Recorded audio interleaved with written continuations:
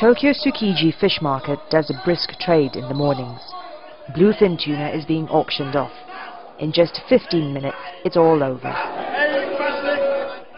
The fish are packed and loaded, destined to end up in a restaurant.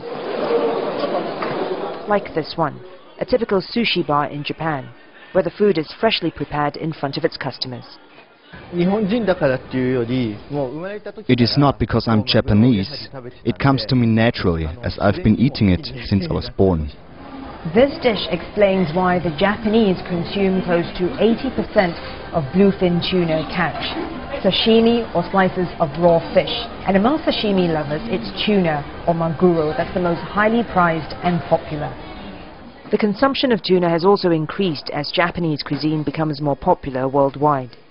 The Pacific bluefin was not considered as endangered as the Atlantic bluefin until recently, but its population has now been decimated to 3.6%.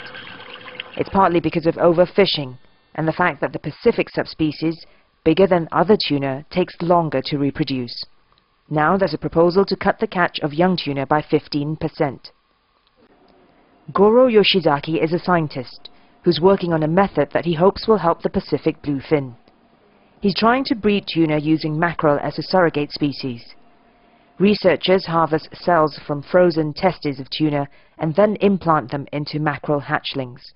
When the mackerel are grown, they'll hatch tuna. But this technology won't be ready for several years. In order to seek a full recovery of their population, we should have a 10-year closed season. But in reality, it's difficult to impose this because there are so many parties concerned, like fishermen, processors, and traders. Not to mention sushi and sashimi eaters everywhere. Already, some restaurants ban Atlantic bluefin from their menu. People in Japan will hope they don't have to resort to that to save the Pacific bluefin. Florence Louis, Al Jazeera, Tokyo.